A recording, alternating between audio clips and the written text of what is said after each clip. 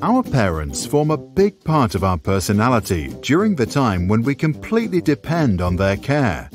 This happens because as young children, we perceive them as almighty, endlessly wise, and flawless. We also believe that whatever they do, literally whatever they do out of unconditional love. And because we think they are infallible and full of love, we consequently think that we are at fault whenever a conflict arises.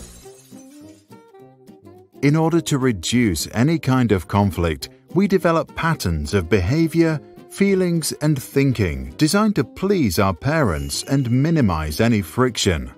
Unfortunately, these patterns can lead to the development of a personality that is misaligned with its true spiritual self, and so we grow into adults that behave in ways that make us sad.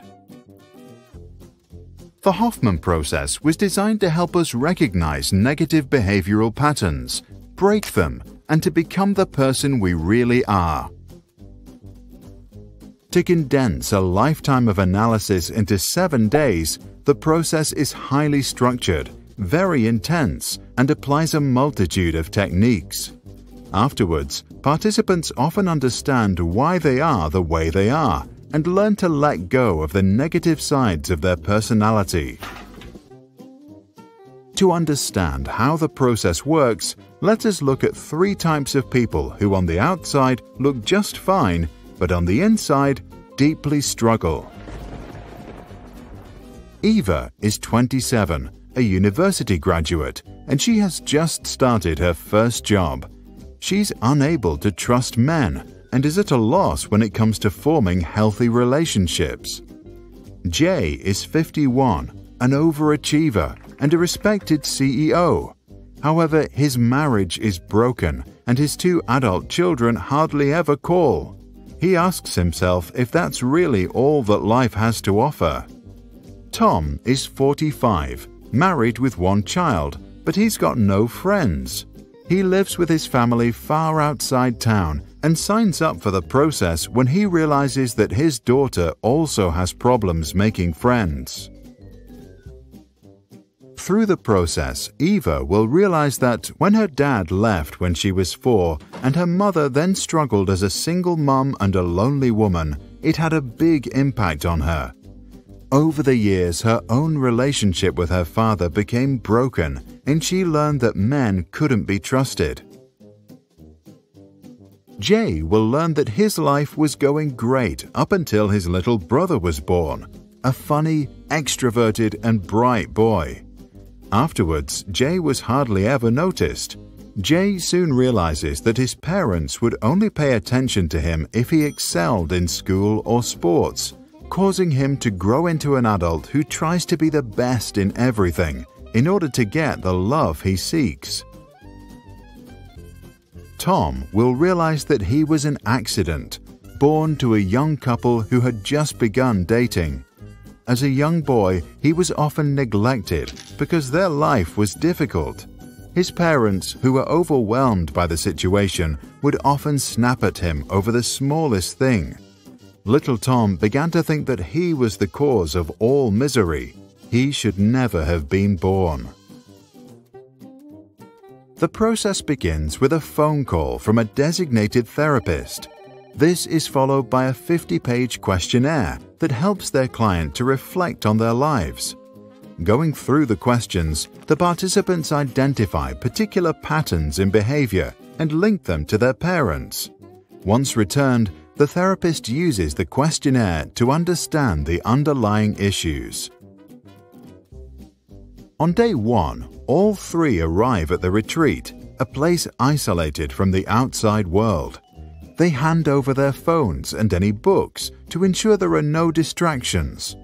Tom then meets his therapist for an in-depth conversation. Afterwards, he gets to know the other 17 participants and learns that everyone carries within them an inner child that manages their expectations, thoughts, and feelings. On day 2, Jay and the others learn more about their parents and how their behavioral patterns have formed out of love for their father and mother. Jay, who only got real attention when he impressed his parents, could never be good enough to get all the love he needed. Such conditional love is negative because subconsciously Jay takes on the blame for this disjunction and develops a core shame belief. He begins to think something is inherently wrong with himself. And so, even after 50 years of trying so hard to be the best, his inner child is still looking for the unconditional love he got so little of. On day 3, Eva realizes how the patterns she established as a young girl subconsciously project into her adult relationships. Anyone who reminds Eva of her father can't be trusted. Through a group game later that day, she experiences that there are men she can rely on. Eva then accuses her parents of making her the victim of their broken relationship.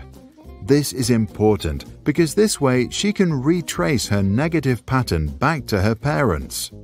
Afterwards, she learns to understand their story because they too were once children with parents who had their own issues. This is important because then she can understand their situation and realizes that the way she was brought up was all her parents were able to provide. Now she can make peace with her past, and her mistrust of men begins to wither. On day 4, participants say goodbye to their parents and their childhood and ask themselves, "Where am I from?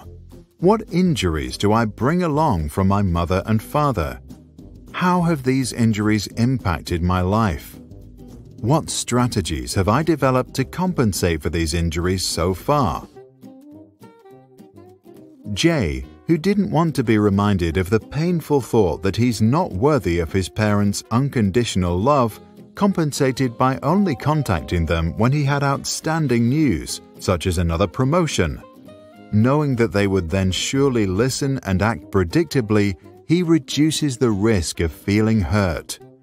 After this realization, Jay creates a development plan to follow his vision for life after the process. Day 5 is about our vindictiveness. Tom, who didn't want to be reminded that he is the root of all problems, compensated for the pain he experienced by hiding himself. At a young age, children keep their honor by thinking of how to, one day, pay their parents back for the misery they caused them. As we mature, such vindictive thoughts move into the subconscious, and by the time he is a teenager, Tom begins to pay back, first by breaking the law, then by breaking all contacts with his friends and family. On this day, Tom stops feeling vindictive and makes peace with his parents. His inner child regains his honor and grows in strength. Grown-up Tom can now leave his hiding place and finally enjoy meeting other people. On day 6, the participants get to know the saboteur, the inner voice that warns us of any change in order to keep us in the safe old world we know so well.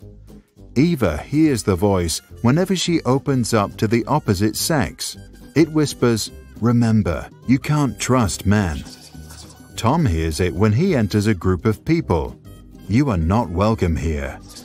Whenever Jay tries to relax and be himself, the saboteur says, "Don't just do nothing. You are better than this."